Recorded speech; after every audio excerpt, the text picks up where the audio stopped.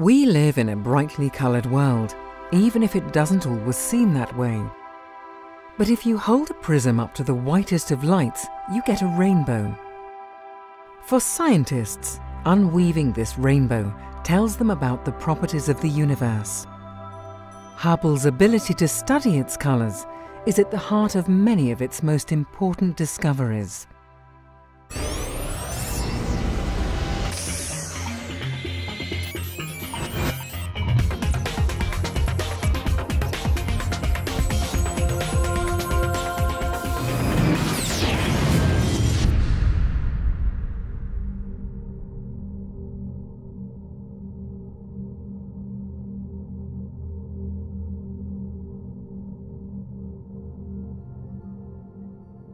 Hello and welcome to another episode of the Hubblecast.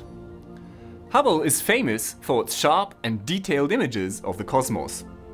But to scientists, the orbiting observatory has another, equally important function: decoding the light and probing the colors of the universe. Hubble's images see a lot of detail, but if you focus on any spot in the image, the colour information is actually relatively limited. The telescope's cameras capture the brightness of only a handful of colours. That's also how our eyes perceive colour. But to see the full story, scientists need to use something a lot like this prism, to split up the light and to study the brightness of the individual colours in the rainbow in more detail. So, let's say goodbye to Hubble's pretty pictures and hello to rainbows? Well, almost. Scientists aren't the most poetic folk, so they call them spectra instead of rainbows. And instead of printing the pretty colours, their scientific reports display their measurements as graphs.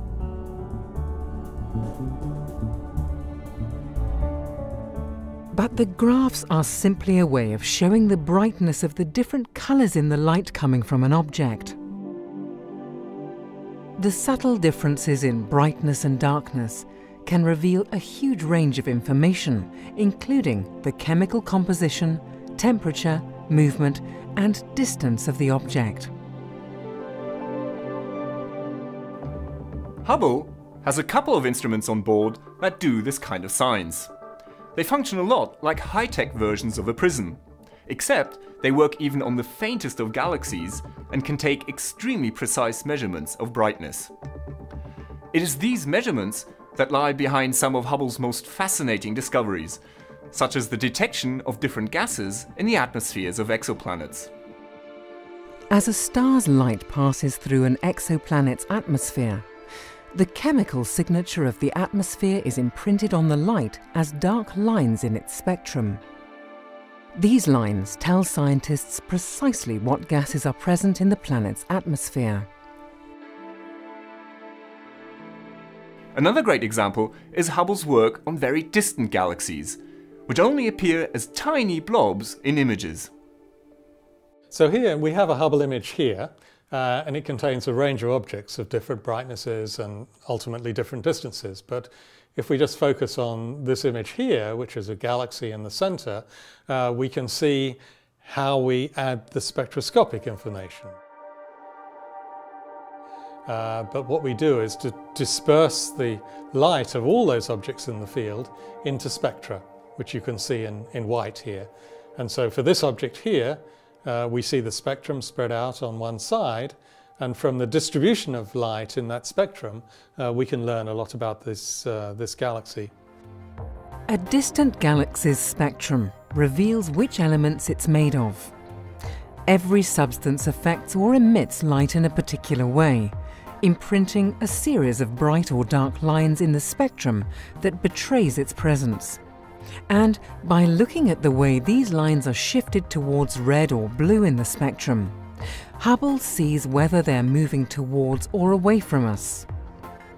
In the case of really far away objects, the redshift also tells us how distant the galaxy is.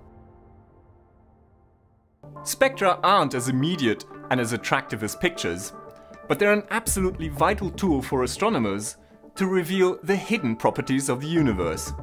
Facts you just cannot discover, even in the sharpest of images. This is Dr. J, signing off for the Hubblecast. Once again, nature surprised us beyond our wildest imagination.